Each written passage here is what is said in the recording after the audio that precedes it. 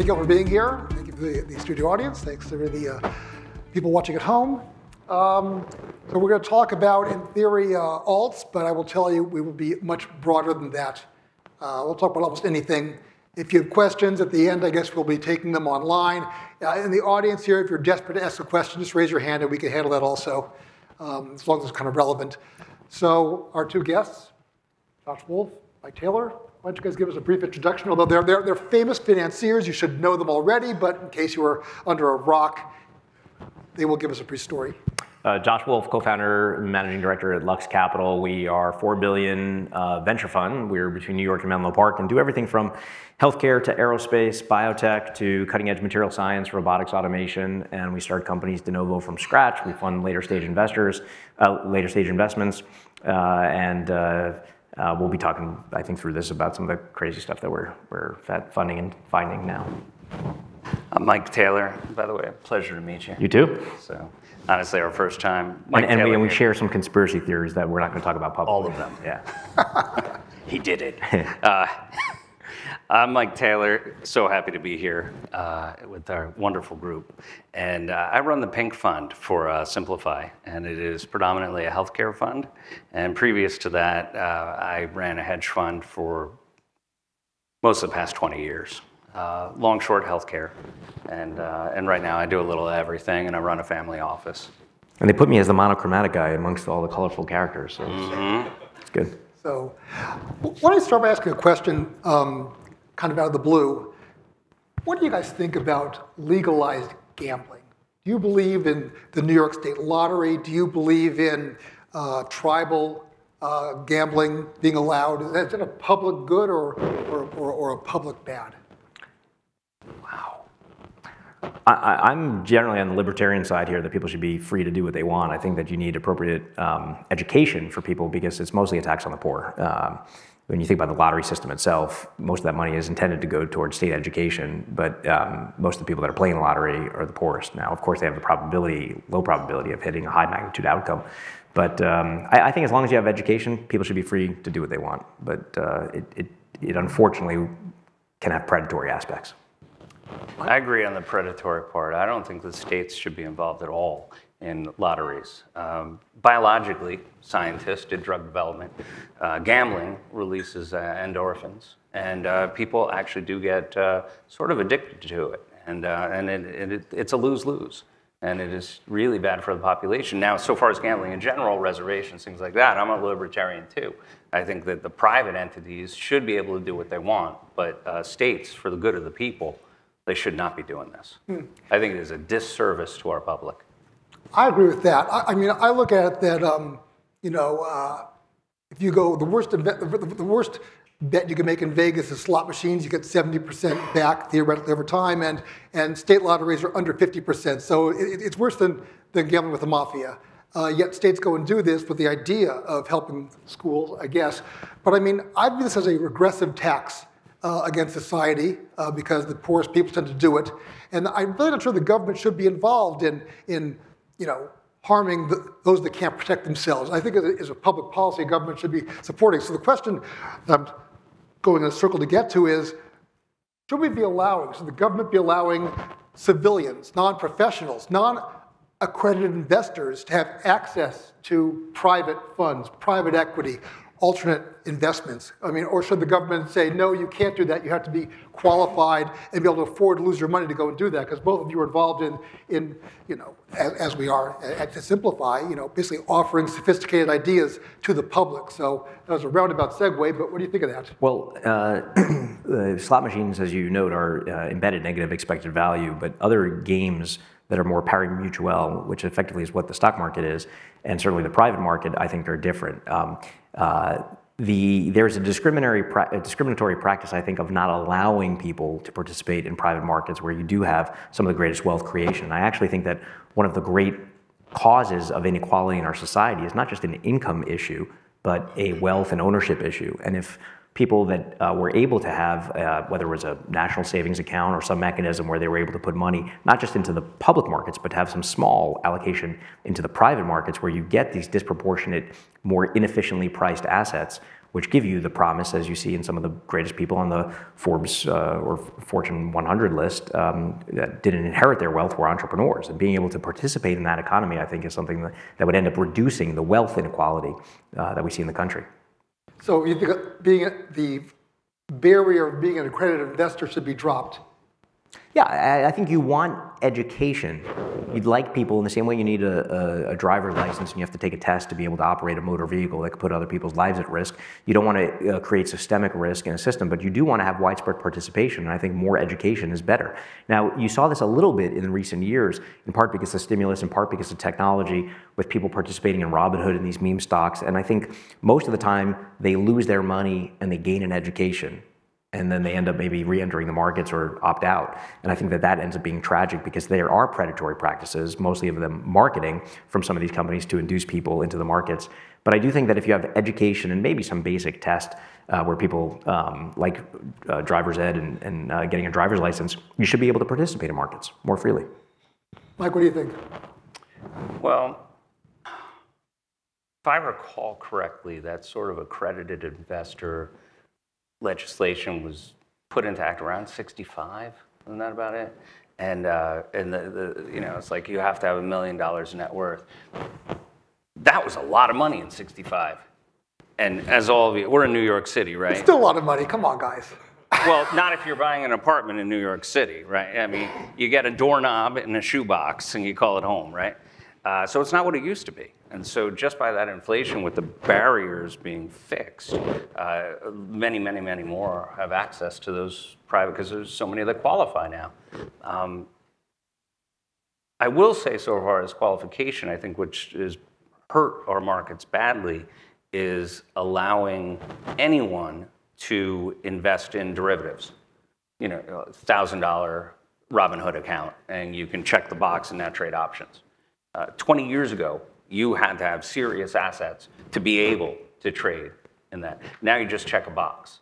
And so I actually think the barriers on that qualification has come down an awful lot for individual investors to invest in things they do not understand that can be extremely dangerous, intoxicating when it works.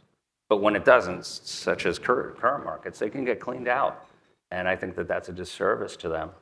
So I wish there was a sort of a qualification for at least derivative markets there. And I really don't have a great answer for so far as accredited investors in private equity. I think net as $1 million isn't what it was, and every year it'll be less valuable.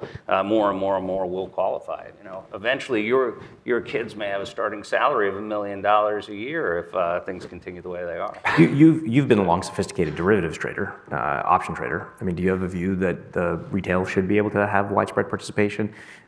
I mean, as a public policy concept, I'm troubled when the government allows people who are unqualified to make decisions. And the core reality is this, like, what is the average IQ in the country? You know what it is? 100. By definition, it's 100. And therefore, half people in this country are below 100. Should this half the population, and I'm not saying they're good or bad people, I'm just saying, are they sophisticated enough to make decisions to invest in either of your funds? I suspect not. And therefore, I'm concerned about that. Now, what's different at Simplify, for those of you watching, as you recognize, is what we do is we take the ordinary beta and we add in positive convexity generally. We improve the portfolio's profile where you have better gains and cushioned losses. You're buying the option, you're buying the optionality. What worries me is when people get involved in negative convexity, where they have limited gains and unlimited losses. There's lots of ways you could sell options directly. When you buy a junk bond, I mean, that is a classic short option. The most you can make is par, and you can lose the whole thing. Should we protect people from that? I suspect yes, but then again, you know, since I split time between New York City and California, where in New York you can't buy a large soda pop, and in California you can't smoke on a public street, maybe that's a little too much. But there is a line somewhere where the government's supposed to come in and be helpful. That's Dodd-Frank. You know, if you don't have rules, you don't have a game. And a lot of what happened in 07, 08, 09 was we did not have rules to play the game by, and it got over-levered. How do you gentlemen, assuming you guys pick good things and you're smart guys and the things you offer are useful and helpful to people, whether they're qualified or not, how do you guys define value? What do you look for? What makes something interesting to you? Oh, okay. Let's see. On value, how so you're asking how I would pick an investment? It can be growth also. I don't mean value investing. I mean, what attracts your attention to want to go put money into it? Okay. Well, I actually look at it differently than many of my peers. When I ran a hedge fund, I had a different approach. I'm always fixated on what investors have to buy or have to sell, rather than what's actually going to happen at the company. And I think about that an awful lot because there is so much benchmark anxiety. And a great example is Tesla. And I'll just cite that, where nobody owned it. It got added to the S&P, and you had an incredible truckload of investors plowing into this because they had to mirror the benchmark. In fact, I think it was the biggest add to the S&P ever by market cap, and it actually had gotten up to $1 trillion in market cap. You know, much more value in Tesla by market cap than Berkshire Hathaway, much more. And this is for a business, the auto business, which has a low single-digit net yield at the end of the day. That's the business. But they didn't care about that. The investors that were plowing into it didn't care about that. They were terrified they would underperform their benchmark. And so they didn't care. We have to go or try to get equal weight. And they rammed this thing to the moon. And we're now living with the aftermath of that, where they're saying to themselves, oh my goodness, what did I just do? Right? And those are the things that I spend a lot of time on, is exactly that thought process. Oh my God, I'm missing it. Oh my God, what did I do? How can I capitalize on that? Which is a very, very different approach from just a bottom-up fundamental, oh, this company's going to beat, this company's going to miss. And I think that investors do their, like a portfolio manager, do their investors a disservice by not thinking about that aspect too and being too bottom-up on the company and what it's going to earn. And you forget, sometimes it doesn't matter because there's nobody on the other side to buy it or sell it. Who cares? And that is the missing ingredient, I believe, to superior performance in a hedge fund or a mutual fund. Josh, 1 second. So your horizon is, I know yours is very long. What's your horizon? Is it weeks, months, years? Like how far in advance are you looking? It depends on how big the idea is, right? If I'm playing with benchmark changes and, this company is going to do well on the quarter, which we do think about in a bottoms-up approach, but where is it in the benchmark and how are all the other benchmarking individuals going to react to this information? Because I'm assuming that I know it usually first or early because I'm a specialist. I should know it before the generalists, or figure it out at least. And so that will determine my sizing. If I realize, even if it's 5, 6, 7, 8% move, sometimes I'll be a majorly sized position, knowing that when they figure this out, they're going to run this up 8%, and that's it. And so that would be a short-term trade around a quarter or an event, something like that. But my really big idea is I look at the implied discount, and the implied discount is essentially value of the asset here, value of the asset in the future, what I think it's going to be based on their future cash flows, and then you back it out and say, well, what is this asset pricing in right now? And what I'm looking for, my longer term ideas, I'm literally looking for minimum 5-bagger. That's a 500% return, what I'm usually looking for. And I've been fortunate in my career to find many. And honestly, I'll say it, my 20-bagger returns or more, I only find them about twice a decade. Yeah. Josh, what do you look for? A few different dimensions. I mean, obviously value is buying something today for less than what it's worth. In our case, it's often not that there's an asset with cash flow and fundamentals that somebody has mispriced. It's something that somebody hasn't priced at all. We're often the founding investor in a company. We're investing in something that people don't yet know about, a technology. And our time horizon is typically a decade. We're investing over a period of 5 years in any given fund, and then we're looking to exit and liquidate either through M&A or a public offering of companies. If you look at one of our funds, let's say it's $1 billion in size, if a 2% position, $20 million investment, we're typically looking, can that company return the entirety of the fund one time over? And so to return $1 billion, we'd have to have an outcome that might be $3 billion and own 33%, which is hard to do, but typically we own between 15 and 20% of our companies, means you have to have a $5 billion outcome. So I have to look at something when we're just in the inception stage and imagine that this could actually be a $5 billion company, which is very improbable.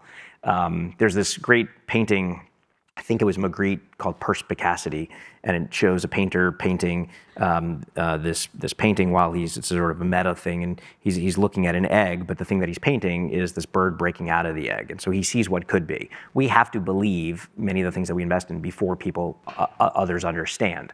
And so whether that's in cutting-edge biotech, whether that's in aerospace, whether that's in defense, whether that's in material science, whether it's in some crazy area of brain-machine interfaces, we're typically making a bet that the thing that we have identified and found is going to be really valuable to other people in the future. And we're often contrarian in that sense because in venture, everybody herds around a particular sector. And we always like to say that we like to invest in stuff and be contrarian, not because for the sake of it, but we want people to agree with us just later. And so we're trying to anticipate in some years, is the thing that we're making going to be really valuable and be recognized for being valuable? The traits that we're looking for in a company, I generally want a moat around technology. I want an inventor to say, you know, we have created this thing and it's patent protected and nobody else in the world can do what we're doing. So there's some value there, there's some exclusivity, some monopoly on a capability, composition of matter, a method patent, some crazy process. The people, there's often a trait there which is very hard to quantify. I call them chips on shoulders, but I find that there's a common trait amongst our most valuable entrepreneurs where they have something to prove. They were the fat kid, they were the kid that was a minority in a mostly white neighborhood, they had a really messed up family, whatever it is, there's something that drives them, and oftentimes no matter how much money they make or how much fame they get, they still have this perennial fire inside them that burns, and I like to say that chips on shoulders put chips in pockets. So I'm constantly looking for that as an attribute because I think that that is a sign of value, that you can identify somebody that's a little bit maybe off-putting to many, but is typically predictive of either ending up in jail because they're unethical or ending up a billionaire because they were lucky and maybe a little bit ethical. Sounds like the millennial version of Ace Greenberg at Bear Stearns. The poor, hungry, driven, yeah. I have a question. Did you raise your hand first? Oh, sorry. Okay, yes. I have a question on selecting not just the investment, but the people. I'm an investor in a number of private companies. Every single one of them, I know who's managing it. I know who they are. I've known them for at least a decade or more. And my wife will tell you, I have trust issues, okay? And which way? You over-trust people or you under-trust them? I don't trust anyone. Yeah, same. Yeah, no, I literally, my kids show up, I want fingerprints. Right. Make sure these are the real ones, okay? And so how do you, when you're deploying so much capital, how do you get over the trust issue? And then what really everyone would like to hear is, what was your worst burn? Oh, okay. So and what were the attributes of that last burn, and what did you learn from it? So it's almost Reagan-esque in like trust but verify. The way you verify, in some cases it's technical diligence, in some cases it's milestones. I'll explain that in a second. But I have almost the inverse of what most venture investors have as a stereotype, which is FOMO. Most people are, fear of missing out. They want to be in the hot new thing. I have what I call SOBs, which is the shame of being suckered. And so the feeling when somebody walks in that they are trying to dupe me or mislead us, or that I'm going to fall sucker and prey to them. Growing up in Coney Island, the hucksters and the carny barkers, I just always assume that somebody's got an angle and agenda. And so I'm generally, if you ask any of my partners, there's 10 people on our investment team and 30 people at the firm, but they will say that Josh's number one question is this person a fraud? Because I'm terrified of being duped, that somebody will outsmart me and get one past me. And there are areas, by the way, that I think are like utter bullshit and fraud today, or at least fraught with fraud. A lot of stuff in quantum computing, because there's this what I call ignorance arbitrage, that a lot of people don't understand it and they don't want to admit that they don't understand it. And so people that are able to have a silver tongue and talk with sophisticated science will get past them. A lot of stuff in AI, a lot of stuff in fusion as opposed to fission in nuclear. But things where, people, and biotech, of course, there's, tons of stuff. And generally the thing in biotech is always when, and I'm friends with athletes and team owners and people that will say, hey, have you seen this thing? And when there's no scientists in the publication and they're going to athletes and trying to convince them that they'll get some edge by taking this supplement or whatever, it's almost always, quackery and snake oil. Total shit. Total shit. Yeah. So the second thing we do in the trust but verify is mechanistically, unlike a private equity firm that looks at a company and is buying the company, almost like you take out a mortgage on a home and they put down 20% in equity and borrow the other 4/5. We are funding a company and we ask a very sophisticated question, I say that tongue in cheek, which is how much money accomplishes what in what period of time. Sounds like we were talking about gambling before poker. You're trying to ante up and figure out what's the next card that I'm going to turn over and when will I see it and how much will it cost, and importantly, who will care when I flip that card over. And how does it change the odds? Now, just one other framework to give you. My partner, who dresses more like these guys, my co-founder, more positive, more optimistic, more cheery. I am like dark angel of death, cynic. My shoes, have skulls on them, sort of memento mori. I expect everything's going to go wrong. Peter Hebert is my co-founder. He will say, well, what if it goes right? What if this thing is huge? I'm always looking at things and saying, like, everything is a risk. And every risk that I can identify, it could be technology risk, product risk, market risk, people risk, financing risk, every risk that I can identify and kill. There's this great romantic view about entrepreneurs as these great risk takers. The best entrepreneurs are risk killers. They look at something and they say, I'm going to prevent that risk from happening, and I'm going to throw time or talent or money to prevent that thing happening. Now, the reason I think about that in this economic construct in value creation is I kill those risks. You come in as a later stage investor, you should pay a higher price than I did. And you should demand a lower quantum of return because you were taking less risk. So I think about value creation as risk reduction. Peter thinks about it more constructively, but I'm basically looking at everything as like, what can go wrong? And I'm not often fun to be around for those purposes, but particularly in this current environment where financing is drying up and the cost of capital is going and exit values are declining, a lot of our companies that listened are in really good positions. Mike, is this the first time you've ever been called cheerful? This guy? Relative. He called me cheerful. I was kind of... No, I'm cheerful. Yeah. Okay. I am cheerful. I mean, actually, we have a very similar view when I look at my bigger ideas that I'm going to size up and that are a bit higher risk, which I do often. I really frame it as, how can I be wrong? And when I get to an answer after doing a lot of work, and I get to the conclusion where I don't know how I can be wrong, that's really exciting. That's the most exciting moment for me because it means I'm not big enough. And then you want to get big enough to the point where you start getting sweaty palms, because then you know you're big enough. When you start getting sweaty palms, that's the limit. And if you don't get sweaty palms, well, then you're actually going to blow up, because then you're not looking over your shoulder enough. And it brings me to think about my most legendary swindler that I've known since he came to Wall Street, the pharma bro, Martin Scorelli. And so everyone must know that. And I remember so distinctly, because you were talking about the charlatans coming through. And I mentored him, believe it or not, when he first started as a portfolio manager and an analyst on Wall Street. And this was 12 years ago. And I remember telling my team about it. And I was just like, this guy is going to either get rich or go to jail. And I don't know what happens first. That was it. And so, yeah, you really brought up a great point about the charlatans. They are so convincing and by the way, hard to shake. The moment of a company's inception or conception, it's often very hard to tell if the person is naive and ambitious and just doesn't know what they don't know, which is often a virtue as an entrepreneur, or that they are witting and cunning, and trying to be sort of malevolently misleading. And it's very difficult to tell. I'm sure when people were originally meeting with Elizabeth Holmes and Theranos, they might have felt that like her ambitions are pure, and at some point maybe they were, and then they changed. I remember a large institutional investor who's a big public fund and invests in biotechs, asked us, what would you ask her? This was like before fraud had been revealed. And it was a simple question. They know we've got PhDs on staff, but we just said, does it work? And you'd be amazed how many people just don't ask if a technology works and don't know how much money it will take to figure out if it works. And so, yeah, does it work is an easy question to ask. And even one more step, because I was, in that group at this time, and when they came out with this data that we could take a drop of blood and do all of these tests on a single drop of blood, literally my team, we were laughing.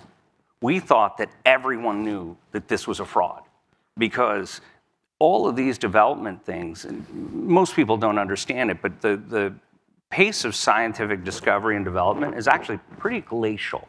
And it's publication, peer review, demonstration, and it takes years and years and years to get from A to Z to do what she did. And she did none of it, and we didn't know who did it, and it had to be a fraud, because if they had successfully developed any of these steps to get to that final product, we would know about it. You can't hide that. And that was the most amazing thing to me, is so many were swindled on that. But to the experts in the hedge fund community, you know, we were hoping it would go public because we couldn't wait to short it. Now, what's interesting about that, and we were talking about value before, is you know, like the old Twain quote that a cat that sits on a hot stove will never sit on a cold one again. The aversion for all the things in the diagnostic space for liquid biopsy was very high following that, because nobody wanted to be burned again. But I got to tell you, there are a ton of companies now that are actually making real life-saving progress in liquid biopsy, where they're taking small, maybe not a single drop of blood, but small amounts of blood and be able to detect early cancers. And so it's a weird thing, because those investors that actually went into that, in spite of the fact that you had this massive Theranos fraud, will end up doing quite well. People that were investors in like Grail, for example, which Illumina, TBD if it ends up going through regulation, but you know, that was a big outcome. And that was effectively Theranos, you know, be able to detect early cancer in the blood with very small molecular detection. So I have a few years on you guys, and I do remember once upon a time crawling under desks for fire drills or other types of drills. And you know, Vietnam, Afghanistan, Iraq, I guess they were bothersome, but they really weren't scary. And like right now, we actually are in a situation where there's, you know, some real fear going on. Not to be a grave digger, but is there opportunity in war right now? Oh, you mean in economic disruption of that? Is there opportunity? In a situation right now where we actually have a path to Armageddon, is this creating opportunity for either of you to invest? Wow, that's a good one. I think you know, one of the things that always irks me is like people will say, you know, we're at unprecedented levels of uncertainty, or you know, the world is always a dangerous place. And at various times, actually, I think it gets most dangerous when people are just most complacent, when they're not thinking about the risks that can occur. So right now, risk is ever present on people's minds. Specifically on defense, there are opportunities in defense because there are needs and challenges in defense. And so there are companies and technologies that are being brought to market, I think, at an unprecedented pace. We've been investing in defense for a decade plus, from technologies that we provided to intel community to drones in pretty much every facet of the earth, from air, land, sea, cyber, space, beyond. I'll give you two interesting companies in the space, and then I'll give you one that actually, or I'll give you three. One was a company called Clarify, which is still a private company and growing, and they made a technology that interpolated all of the aerial imagery from drones and aerial platforms. And this became very controversial some years ago, because you had a contingent inside of Google that was very against working on military-industrial complex and working on defense, and so they staged a walkout on this Project Maven program. And this company of ours was a beneficiary of that, because they did not share those same concerns. They actually thought it was a virtuous thing, that you want the technology in the hands of warfighters on the front line, women and men who are risking everything, to not be disadvantaged. And they thought it was a virtuous thing to be able to discriminate between a man that was walking home from a farm with a pickaxe on a shovel and a man that was walking with an AK-47 intending to go to a school to do bad things. And so that was an example of a company where we had to make a moral judgment. Was that a good thing to invest in? Our overlaying value system for that is that if it's reducing human suffering, it is a net positive, and we thought that was. We then invested in a company that has become a very significant company. We invested after having breakfast with the founders and a chairperson who's a fellow VC at Balthazar down in Soho about 5 years ago, called Anduril. And the founder is a guy, Palmer Luckey. Palmer was a young guy who started a company called Oculus, sold it to Facebook, made a lot of money, had some FU views and made FU money. I don't agree with his politics, but I can't disagree that he is an absolute technological genius. And he really wanted to build Stark Industries. He wanted to build a modern defense contractor that would attract the best and the brightest from Silicon Valley, change the economic model for defense contractors from being cost plus, like the Lockheed's, Raytheon's, L3s, Boeing's, et cetera, and basically have more software and hardware technology, like margins of 50 to 70%. And what that meant was that you were going to have to fund it all yourself and then go to the government and sell it and say, if you want this thing, then you're going to buy it and you're going to pay top margins, rather than getting a contract and develop and get it in this cost plus 4, 5, 6% margins. That business is now just under 5 years old, hundreds of millions in revenue, has done its third acquisition, and will start to roll up the industry. They have about $1.5 billion of cash, and just absolutely stunning. And you've got people on the company there politically that are both left and right. They've been contacted and are involved in some of the most important conflicts that are occurring today. But that one's quite interesting. The third one is a company that we originally funded for oceanographic and environmental stuff called Saildrone. And as it sounds like, it's a drone that looks like a sailboat. We started with one of them. They were bright red and orange, and we got a fleet of them, and they're helping for cruise ships to navigate, to find places where they can spend less on fuel. They're helping with fisheries and environmental stuff and climate and environment. And two of our partners, one was former head of SOCOM, a guy, Tony Thomas, four-star general, overseeing 90,000 elite troops, and another guy, Hondo Gertz, who was Undersecretary of the Navy. They both come on to Lux, and we get them involved in this company, and they say, if you paint this thing a different color, it could be really useful in a different market, which was military. So the US Navy now deploys these as part of the fleet, these autonomous drones that can go into hurricanes and go into the Bering Straits and go into the Straits of Hormuz. And about 2 weeks ago, or 3 weeks ago, the first week of September, there was some international news to cover the Washington Post. Iran had seized 2 of these drones. And within, I think, 40 minutes, a Navy destroyer came and said, hey, those are ours, give them back. But that was pretty hairy for a minute. So yes, we are long defense in this current market. Mike, anything interesting? What he said. Let's try this. So guys who watch the show know that Mike Green and I tangle on inflation. It's been an unfair battle. He was wrong. But away from that, if you guys could each, what is inflation? Where is it going? And how would each of you invest in inflation based upon your thoughts? You keep coming up with these great questions. This is really impressive. We didn't do any prep for this before, and he's just rattling them off. Well, I believe what's happening right now with inflation, and look, we had an experiment over the past decade, essentially modern monetary theory, and doled out about $4 trillion in new money. People literally got checks, turned around, bought a TV. Now they had to remake the TV and go and get the materials and all the supplies and all that. And so everything got pushed up. And we're sort of living in that. And that's the most immediate problem with modern monetary theory, just giving people money so they spend it. It is inflationary. But the second problem that is much more long-lasting, that I'm truly concerned about over the long term, is I like to call it the sort of the consequence of the woke economy. And that minerals, mining, energy are not ESG, so there is not a lot of funding available to invest in these things, which are necessary. And the demand for these things are inelastic. And this has been going on for a decade now. And surprise, surprise, we're running out of reserves or access or cheap access to this material. And the consequence is prices go up because the demand is inelastic. And so in order to rectify that, there actually has to be a meaningful political change. And of course, conflicts like Ukraine make it worse. But then there's also the derivative parts that they never thought about.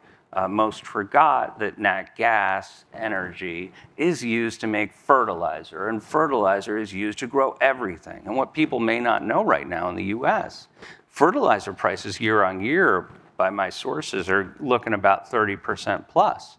And that means that the food crisis that we're going through right now, and much less so here, but things are still, food prices by and large are up teens over the last 2 years, high teens. And that's a real drag. The rest of the world, it's worse.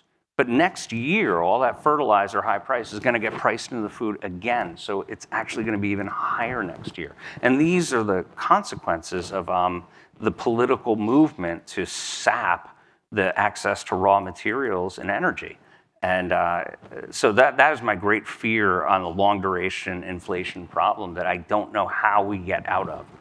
So I think we'll have a moment in the intermediate term where we do have an economic slowdown, rates will go down, inflation will go down, but the moment that it turns, we're going to be at a new plateau on a lot of these input costs.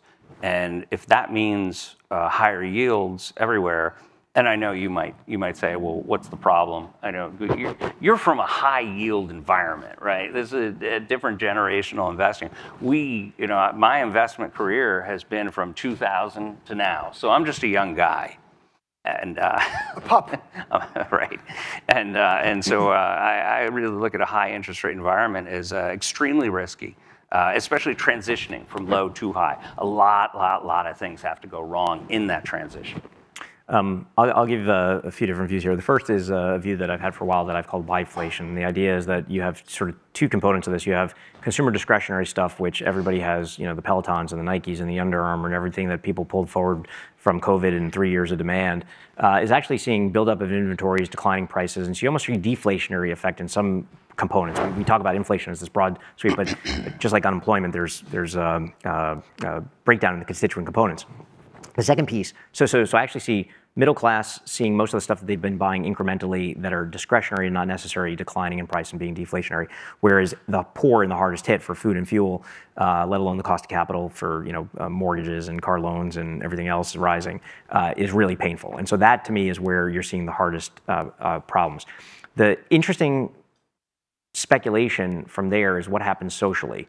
My speculation as it relates to employment is you end up with the poor being near fully employed with 100% of every incremental dollar that they're earning going towards spending and no saving. And I think you see mass layoffs in middle class and white collar jobs. I think I don't know, if you get on any plane and you look around, 10 to 30% of those jobs, like they're bullshit jobs. I don't know what they do. I think a lot of those are going to be the first to be cut in a much more significant way than people have expected with these sort of 10, 20, 30% cuts. My world of high-tech venture capital, I mean, you're just going to see half the companies disappear. So there's going to be mass layoffs of young people. You have to remember that the last crisis 14 years ago, 2008, 2009, was really a credit, liquidity, collateral crisis. It wasn't really an equity crisis. And people say, well, we had an equity downturn, in March of 2020, which was a short blip between you had record fiscal and monetary intervention. When we started Lux nearly 20 years ago, it was coming out of an equity bubble burst where young people actually suffered real material loss and loss of jobs. You haven't seen down rounds in private companies. You haven't seen RIFs, reductions in forced layoffs. I think that is coming in a very serious way. And so I think that the next 2 or 3 years, the unemployment picture will probably get us up to, I think you said 5% when we were talking, but maybe 6, 7%. I think the Fed doesn't blink until you get below 4% in inflation. I think we end up with 4.5, 5, 5.5 10-year, and I do think that for assets that means older generation that has gone from saving to now desaving with assets that they were large holders of selling off and putting them into fixed income again, and risk assets being relatively unattractive. And then the counter to inflationary environment, I think healthcare does pretty well because it's a constant, and I think things that are heavy industry dependent that are hard to replicate, so looking at sophisticated automated manufacturing, semiconductors and things like that would be very expensive to replicate will do quite well too. Notwithstanding that my partner and good friend Mike Green was wrong on inflation, we do meet together on demographics. And I would propose, we would agree probably that the 70s inflation, yeah, we like to call it Johnson guns and butter, but truth be told, it was the baby boom generation entering the workforce. Peak age, 30, 32, 35 is right in the late 70s, and they're demanding houses and cars and baby carriages, washing machines. They're demanding it from a World War II generation that was smaller, both because of birth and also because they died. And therefore, you get this inflation. And we've had this down cycle here in the last 40 years as your boomers have been productive and have been producing and becoming more efficient. And now we're kind of going to rotate again as the boomers retire. They take their winnings from the stock market or the bond market and they quit. So it's not a lost people. I mean, they maybe their money and they're retiring now. And the millennials, they're entering the workforce now, and they're entering maybe 7 years later because they have kids later than I did. And therefore, we have this kind of grinding of the gears right now about rates and inflation. And I wrote a piece 7, 8 years ago saying we were going to get inflation and higher rates about now, because this is 20, 21, 2, 3, 4, 5 is when you actually get this upturn in the labor force growth rate. And you can go look at the pieces I was writing in 2014, 15, 16 about this, because population is what it is. It's baked in the cake. Lets you Benjamin Button people and get born backwards. So the question I have for you guys is this. I like my kind of segue around these little circles. Well, can I ask a question about that, too? Because against that backdrop, you don't have a constant or against that setup, you don't have a constant in the background, which is globalization. Seems to me that you had 20, 30, 40 years nearly of shifting jobs to China, being able to benefit as they would effectively lower the far end of the curve for us and the cost of capital. And all that feels like it's reversing. And so against the backdrop demographics, you also have this deflationary force for 2+ decades that seems to be reversing and exacerbating. Exactly. So following along this thought here is, as we're grinding the gears of this giant demographic wave kind of reversing course, how is that going to impact how you invest and how you view the markets? Oh, they always look at me first. Because your horizon's a little shorter term. Yes. You'll step on the landmine. I think about it a lot, actually, about the cost of labor and as one of the input costs. And the only thing that we have to look forward to, there's two things that I look at how we get out of a problem, right? So how does it solve? And for the U.S. at least, we're fortunate in that we're a country that can accept anybody to come in, essentially. We speak a common language, and in certain areas, everyone speaks every language. And so you can immigrate here and do well. And you can't say that in Greece or Italy. You have to be part of the culture, speak the language. And so we have this great ability to import the labor that we might need to keep costs down and productivity high. And that sort of solves that problem, too. And so those are the two outs that I can come up with it. But for many countries that are, China, for instance, I mean, they're in a real pickle so far as wage growth. They've now Chinese, retail individuals, they have debts. They have a mortgage. They have all these things they have to pay, and they need more. And their demographics is a disaster. The country's going to be, 1/3 smaller in 50 years. What is even worse is that they essentially don't have a pension system. So if you have a couple get married, those two are taking care of 4 elderly parents. So they have fewer children because they have to take care of these older parents for the rest of their lives.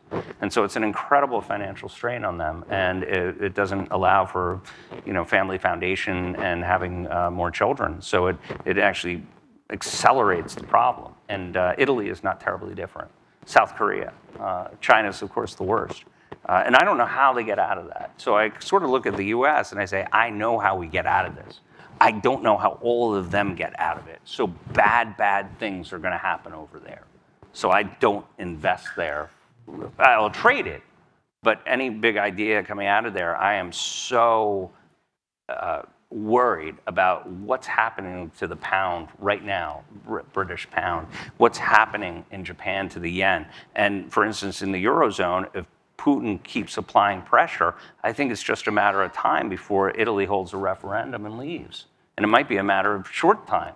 These things happen pretty quick. And so there's incredible risks of disruption. But all these disruptive elements really come down to the population and the demographics without any solutions. So I'm as an investor, I can't find a solution to it, but I can on how I invest. And so I'll be much, much, much more US-centric. I'll give you a framework for how we're thinking about investing and the sort of 3 main strategies that we think are going to work well. Everybody's got personal visceral experiences that they lived, and as I noted, the last crisis, if you were roughly graduating college around that time, 14, 15 years ago, you're 36, 37 years old now. There's a lot of people that entered venture that are 36, 37 years old that today have never just lived through that equity downturn. So my model for this, having lived through it, was Q3 2000, where you saw, the sort of March 2000 dot-com bubble burst, and then it was almost like a ball. It was just like high volatility, it bounced along for a while and just kept getting smaller and smaller and smaller until you sort of had these range-bound markets, but that were just like declining. Eventually, people went through this process of denial, anger, bargaining, depression, acceptance, like the 5 stages of grieving, and either opt out of the markets or realize like there was no equivalent of a Fed put, there was no incremental buyer that was coming in, there was no new pools of capital, and these things just labored, for roughly 15, 16, 17 years with dividends reinvested until they got back to those March 2000 levels. So that's my model for where we are in sort of high-tech equity, that we will have a similar setup. In the public side of things, you had the rise from 02 to 07 of some of the most famous long-short hedge fund managers, people that were able to identify great compounders and really analyze balance sheets. I laugh when I look at people on Twitter that are posting like, and they're not doing it with tongue in cheek. They're like, what is EBITDA and why does it matter? And they're going to rediscover, like people did in 2000, 2002, basic economics and how to analyze a business and read a 10Q and 10K. And so you ended up having this 5-year period where you had this rise of long-short hedge funds, great compounders on the long side, people that could identify fads and frauds and technological obsolescence on the short side. And I think that same thing is going to happen over the next 5, 6, 7-year period. On the venture side, against that backdrop, my view is that there's 3 strategies you can deploy, and I call them bubble, anti-bubble, and consolidation. Bubble is not hoping for another bubble, as the bumper sticker said about 20 years ago, please God, let there be another bubble. It is putting companies in a protective bubble for the very things that Mike was just talking about, the volatility and vicissitudes of the market, Putin, Ukraine, China, Taiwan, resurgence of Trump, domestic chaos, who knows. We just spun a company out of a big tech company, it'll be announced in about a month, that is focused on the digitization of olfaction, the ability to give our machines a sense of smell, just like they can record video and they can record sound, the idea that you can record smell. They've got 2.5 years of cash. So 30 months of cash. Actually, they have a little bit more, but that's the minimum for a new company that they have to be funded for. Now, in the past, you could fund a company for 6 months, a year, and you could rely on the benevolence of strangers. You could bet on some large growth fund or a crossover fund or some sovereign or somebody that was going to put money at really low cost of capital at some crazy price. And you can't expect that now. You can expect that in venture, a lot of funds are under-reserved, the amount of money that they keep to invest in future rounds, that their LPs may have denominator effects and may not be able to make capital calls, something you saw in 07, 08, 09 for allocators into private equity. So strategy 1 is put people in a bubble so that they're protected from the chaos. Strategy 2 is the anti-bubble. Now that the bubbles pop, particularly in my world, where valuations were at these crazy multiples, now they're at like slightly less crazy multiples, but still somewhat crazy on a relative basis historically, you can get late-stage assets at early-stage prices. And so you're looking for the capital market dislocation, the divestiture, the impaired cap table, the set of owners of the business as opposed to the balance sheet or the income statement or the cash flow statement. The company's doing well, but its investors don't have the means to continue to fund it. And that's when you can get these situations. As one example, we had a company called Luxterra, had some old school VCs in it about 10, 12 years ago. Those people were out of money and they either called in rich or their investors weren't giving them money for an annex fund to keep going. And so that thing was sitting at a $250 million-ish post-money valuation. Us and NEA came in at a $10 million pre and recapped the company and refreshed management, made them whole on equity, and we ended up selling that to Cisco for $660 million. There will be isolated examples like that where you can identify a great company, great team, great technology that just has this impaired cap table. The third strategy after bubble and anti-bubble is consolidation. And this is where the companies that we have put a lot of money into or have war chest balance sheets are able to prey on other people's weak cap tables, and that's consolidating and rolling up their sector. Because when there's an abundance of capital, lots of companies get formed, there's dispersion just like in an ecosystem, and when shit hits the fan, it recongeals, and there's very few companies and people call it quits. And so I think that whether it's in biotech, whether it's in defense, that there's going to be consolidation. The people that will consolidate will be the people that have really big war chest balance sheets. So those are the 3 strategies that we're deploying into. The bubble, protect the companies for a long period of time. Anti-bubble, take advantage of these late-stage businesses now at early-stage prices. And then consolidation, where if you got a strong balance sheet, you can roll up your sector. Okay. I had a question. How do you deal right now? You said there's a lot of discrepancy on what these privates should be valued at. And honestly, it kind of changes on a monthly basis on whatever the trend is for the moment. How are you doing that and marking your book? And the reason why I say this, and I'll give an example why, a very good friend of mine is invested, he has a public fund, and he has a private fund too. And there was an asset on it, and he wanted to mark it down a substantial amount for this quarter. And the accountant called him up. Not his company, but the outside auditor called him up and said, you're marking this down 60%? Sorry, I shouldn't have revealed the number. Goes, yes, yes. He goes, well, there are 4 others involved, 3 or 4 others that are involved that they're auditing too. They're accounting for, and they're marking it up 20. So all of a sudden, this auditor has to make a decision. Either you change it from what you think it's priced to actually up to mark your book, or I'm going to drop you as a client because I can't turn around and tell all these guys that you can't do this. And that was an amazing, and I believe that that's happening now everywhere. You know, there was an anecdote. Dave Swenson of Yale, who passed, one of the reasons that he had avoided some of the big losses in the private equity boom in 07, 08 was and even venture in 2000, is he would go to his venture managers. And the venture managers really value him as an LP. And they would say, hand to your heart, what is this thing worth? Don't tell me what it's on paper. Don't tell me what somebody at arm's length did, that some crossover fund came and priced this thing up. Like, what would you pay today for this asset? And so he had his formal, marks, and that was pre-FAS 157, where he had to sort of revalue marks and incorporate public comps.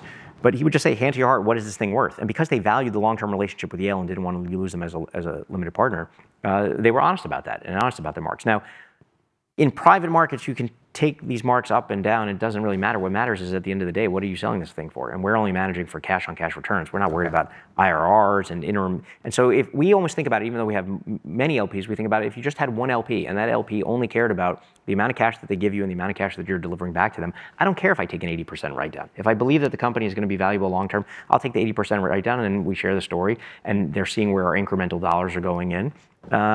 And I think that there are a lot of people that are playing games, and many of those people, as you go through this denial, anger, bargaining, depression, acceptance, you will see this literally in the terms of sort of like old Carl Icahn quote, like your price, my terms.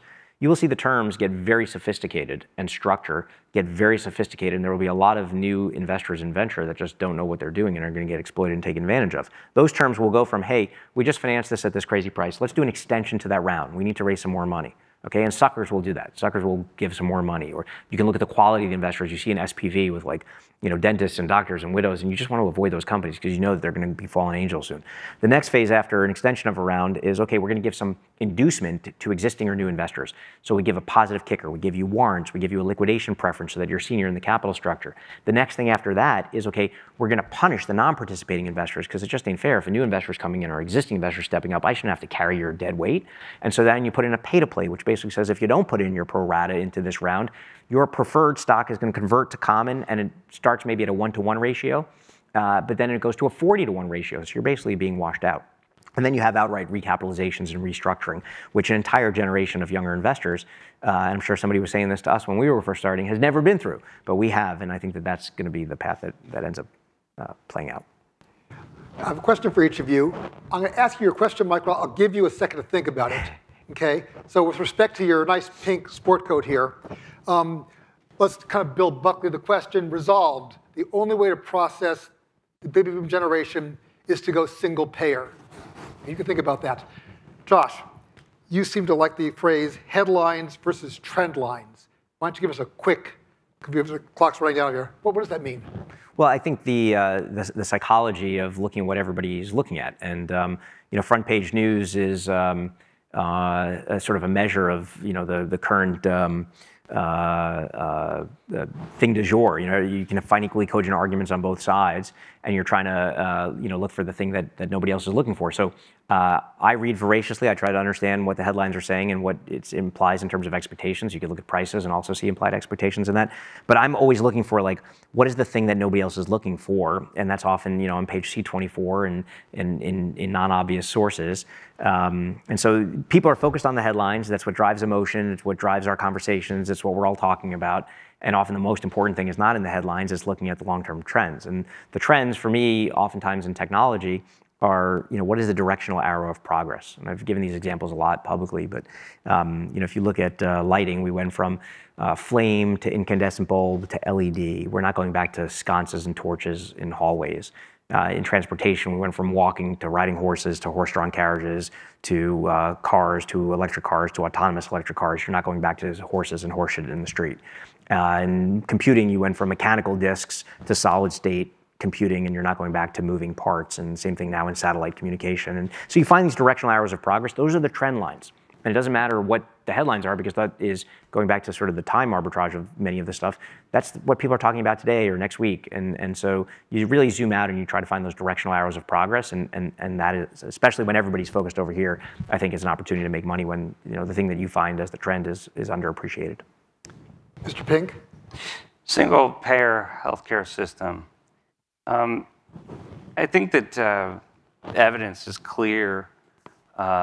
Everyone really enjoys a free lunch, you know, and it appears like we'll be getting in like a half hour, right? Yeah, and but it appears free, but there's actually an incredible cost to it. And one of the biggest costs to that is if you want something to turn into a money pit like you cannot believe, and also get horrific service with no positive feedback mechanism to make it better, give it to the government to run. They will find that way because it now is a political entity. Isn't your friend Martin the flip side of the coin? Who's my friend? Oh, Martin Shkreli? Yeah. No, he doesn't care. He's a sociopath. So. No, but I mean, that's where you get like insulin costing $300 or little stabby needles costing $500 a pop. I mean, that can't be good public policy. It isn't, but that gaming has been eliminated. So there was a correction system in place. Took a little longer. Some people did suffer from that. But over the long term, it's much, much, much better. It has really put a spotlight on price increases. And so a lot of companies have actually gone bankrupt, many, because of that. They've been buying assets, jacking it up, big money, and now they can't do it, and they're stuck with all these crappy assets and went bankrupt. Many of them. So I understand the allure of a single payer system, but the consequence of that will be twofold. One, the service will end up being horrific and incredibly expensive for a long period of time. And number two, it will strangle all innovation. And you made a great citation here about going from walking to a bike to a horse to a carriage. Medicine is the same way. If you, 20 years ago, if you got breast cancer, you had very few treatment alternatives. Now you have amazing testing that can get it genetically in advance, so you don't even have it. You're just probably going to get it, but with an incredibly high probability, so we can help with that. And then if you do get something like that, we can capture it early through testing and treatment. And even if it is later, the survival rate for a longer period of time, you can get a longer, better life out of that. And all of that is essentially because of the United States and the innovation that comes out of the public policy good that I could buy my mother's Farxiga online at a quarter the price in the correct wrapper from Canada or England. That's a public policy good? Well, just checking. As you know, there is a logistical issue with that, and that the FDA can't actually guarantee that that item is that item because you're buying it from overseas. And so that is one of the big problems about getting it, because the FDA doesn't know where it actually is from. And so I understand the issues with that, because what if you were buying not from Canada, but from Turkey or Rwanda? Or maybe they bought it from Rwanda. And why do we allow our companies to go and sell it for a tenth the price in foreign countries? So whatever. Well, that's part of the free market system. And like anything, it's imperfect. It's not free market. The drugs are regulated in Germany and in Europe. That's anti-regulation. Oh, I meant free market in the U.S. That's what I meant. It's generally a pretty free market. It is quasi-regulated. But the free market part, especially on drugs, they're negotiating with the governments on a price and supply. Getting diagnosed with breast cancer here versus somewhere else in the world, the outcomes are infinitely better here, so long as, especially if you have a complicated case. And you never know who's going to be complicated until you are. But often the solutions in other countries with a single payer health system, you have X, Y, and Z, and that is it. That is our treatment, you are done. Next one, fentanyl patch. And the US frequently will go the length, whatever the length is that you want for yourself and your family. And I think that, for me, the problems with it certainly are smaller than the outcomes. So we're not going single payer, or we are? We are absolutely not going to go to a single payer. The probability of that is incredibly low. But I will share one thing. 20 years ago, I had a conversation with Hillary Clinton's healthcare guy Ira in Magaziner? DC. Ira Magaziner? No. Go on, sorry. No. Wendell Primus, that was his name. And this was before it all got turned in, Hillary Clinton with this big single payer system. So the spotlight was not on it. And I'm in DC, I'm having lunch with him, and I'm like, why are you even working on this? This is just a logistical albatross. How can you gain from this? And he said, if we can nationalize the healthcare system, the Democrats will never lose again any election because doctors and nurses and everyone else will be union workers. And that was their goal, not healthcare. It was dominating elections. And that was the most eye-opening experience of my political career, if you will, understanding how these people think. And so I think that the more things that are taken away from the federal government, the better. Well, we thought that we couldn't fill an hour. It seems like we did a pretty good job of that. I want to ask, can I take a question, or is the clock ran out, guys? I'll answer anyways. Yeah, what's up, man? Thank you so much, Mike and Josh. It was great to hear from you. A lot about innovation in the U.S. I feel like that a lot of the costs pass on to American patients, and the rest of the world kind of rides American innovation for free. Do you think there's any way to spread that cost? That's an incredibly good point. And we are paying for the innovation of the world, and they are benefiting from it to a degree, riding the coattails. Though many of the drugs here that have been developed aren't even available there because they just won't pay for it because it's not worth a life. It's not worth a benefit. And it's because you have technocrats deciding who is going to live and who is going to die. And we just have a different approach over here. And so even though it's uneven, even though it's unfair, life is unfair. And not all outcomes are the same. And so what I have to do is take it and say, it is imperfect, but I can't actually think of anything better. Okay, I've been given the hook. I thank you all much for your attention. Thanks our two guests over here.